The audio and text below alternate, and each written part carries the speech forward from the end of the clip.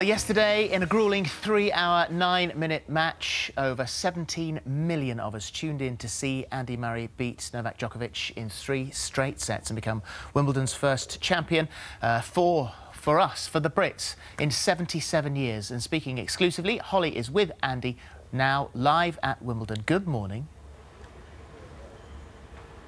Good morning. Thank you very much. Yes, we are down here at Wimbledon. I am here with the champion, Andy Murray. Thank you on behalf of the nation for breaking that 77-year drought. You tweeted yesterday afternoon, just after the match, you said, "I actually can't believe what's happened." Waking up this morning, how are you feeling? Yeah, I mean, I didn't get much sleep last night, but yeah, just relieved, really. Very happy as well, but yesterday was a tough day, like mentally, very stressful, and just glad I managed to win.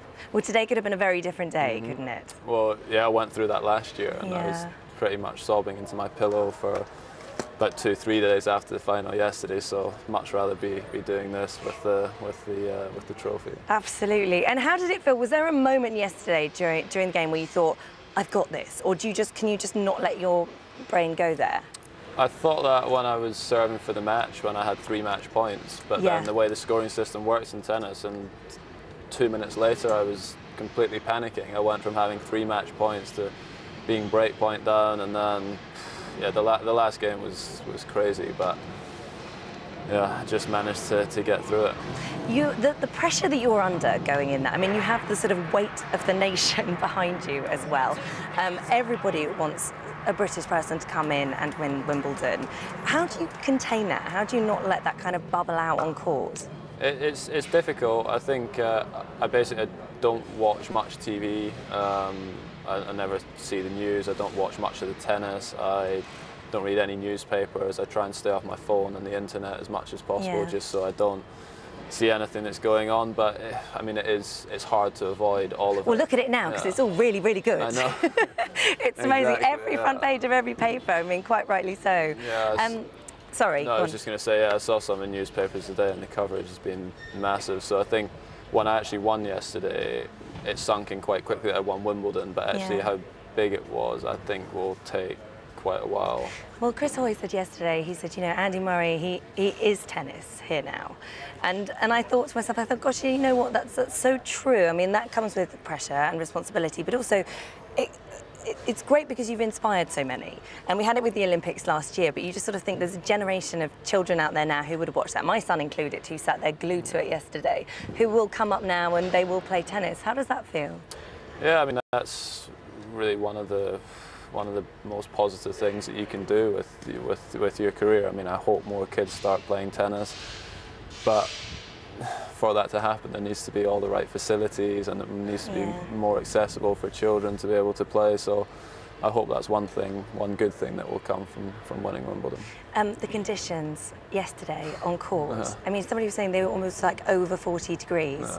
How did you do that? I mean, there were people who were being taken out with heat stroke and they weren't even playing. No, it was horrible. I mean, you could probably see, I saw a few points or highlights after the match, and I was breathing so hard afterwards, and it hadn't been like this at all the last 6 weeks, so it was just like really hit you. The first few games was really tough, and physically it was a hard match. You know, someone dislocated their arm by cheering for you so much. They went, yeah, so much that their arm popped out. In the crowd, yeah. Oh my God, no, I didn't know that. I didn't know that. True. That's a good effort.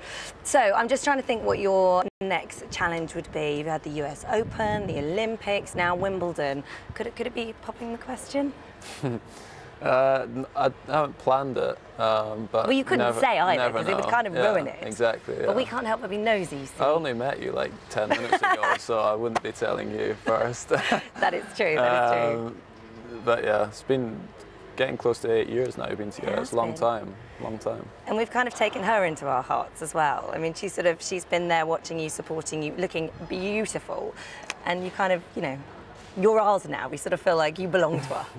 Yeah, no, she's been with me since the second time I played Wimbledon, just after the first time I played. So it's been good because her dad is a tennis coach, and he still travels on the tour.